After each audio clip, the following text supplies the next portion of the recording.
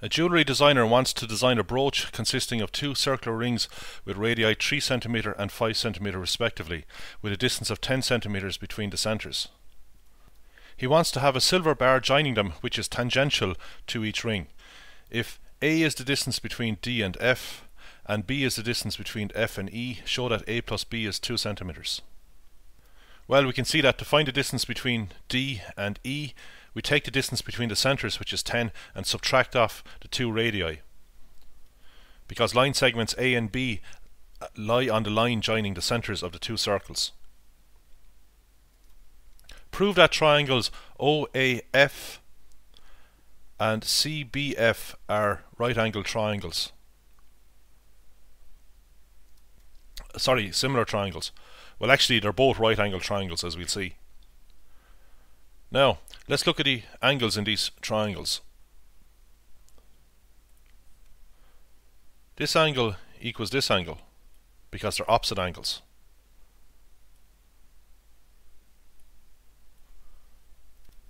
Now we can use a theorem about tangents to deduce that this angle here is 90 degrees. So this triangle is a right-angled triangle. The line joining the centre of a circle to the point of contact of a tangent to the circle is perpendicular to the tangent. And we have that situation with this triangle here also. We have the line from the centre of the circle to the point of contact of the tangent. It's perpendicular to the tangent. So we see that two angles are the same in both of these triangles. And if two angles are the same, then the third angle is the same, because the three angles add up to 180. So these two must be the same also. So both of these are similar triangles. So if you want to give these reasons, you can name the angles by referring to the points on the arms of the angles. That's what I've done here. Angle BFE is this angle here.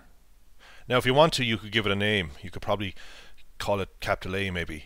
Not the same as this point here, of course, but it's just for convenience. You could just call this maybe angle A, and this angle here, that's opposite angle A, is DFA. You can call it B if you like. So A equals B because they're opposite angles. Now we have that OAF is 90 degrees. You can call this C. And CBF is the other right angle. You can call it D, I suppose. State that they're both equal to 90 degrees. Why? Because it's a property of tangents. By equating the ratio of corresponding sides from similar triangles, find the values of A and B. Right, let's get the corresponding sides of these two triangles. Let's look at the sides opposite the 90-degree angles. So the side opposite the 90-degree angle in the small triangle is 3 plus A, because the distance of O to D is the radius of this circle, which is 3, and we have to add on A, of course. The side opposite the right angle here is equal to the radius of this big circle, which is 5, plus this distance B, so it's 5 plus B. So here are a pair of corresponding sides. These are the sides that correspond to the 90-degree angle. Now we know that these two angles are the same in both triangles. These are the opposite angles we saw earlier. I'll just indicate them in blue now. So the sides corresponding to these angles are this side here in the big triangle, which is length 5, and this side here in the small triangle, which is length 3. These are the 5 and 3 are the radii of the two circles. So the ratios of the sides are the same. The ratios of the corresponding sides are the same. So if I take, say, a side in the large triangle, this big one, say 5 plus B, and divide it by its corresponding side in the small triangle, 3 plus A, this ratio will be the same as the ratio of the two blue sides. So in the numerator here we have a side from the big triangle, so in the numerator of this ratio we want a side from the big triangle, so I have to put 5 here. I'll do it in blue, so we have 5 divided by 3. Now there are two unknowns in this equation, so we obviously can't solve this equation to find A and B, but we have another piece of information from question 1. We know that A plus B equals 2. So you You see, we now have two equations in two unknowns. We can solve between these two equations to find a and b. So I'll start by getting this equation into a straight line. So 3 times 5 plus b is 15 plus 3b, and we multiply 5 by 3 plus a, so that's 15 plus 5a. So we have a single fraction on each side, we can cross multiply. Now I'll bring the 3b and 5a together to one side, and well, we'll get 0 here actually.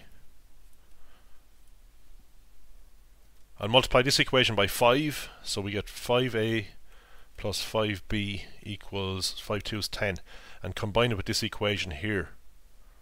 So I'll just write 5b under the 3b and the plus 5a under the minus 5a, and 10 over here. So we get 5 and 3 is 8b equals 10. So b is 10 over 8, which is 5 over 4. Now we know that a plus b is 2, so that a is equal to 2 minus b. That's 2 minus 5 over 4.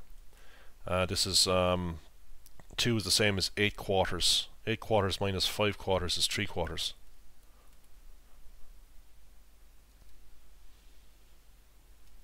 Next we want to find the distance between a and b, which is the length of the silver bar.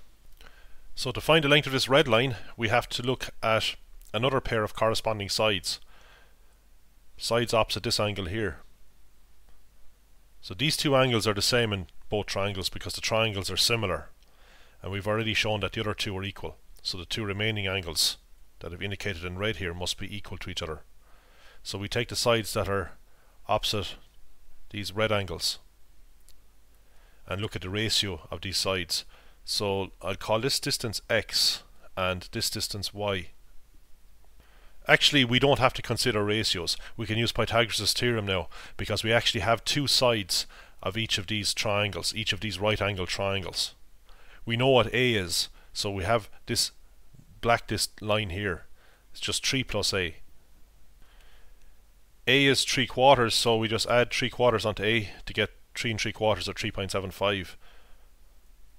We found that b is 5 quarters, so we have 5 plus 5 quarters. That's 6.25. So, applying Pythagoras' theorem to this large triangle, the square of the hypotenuse, 6.25 squared, equals 5 squared plus y squared, the sum of the squares of the two short sides. So if we want to find y, we rearrange like this. Y then is the square root of the hypotenuse squared minus the other short side squared. This works out to 3.75.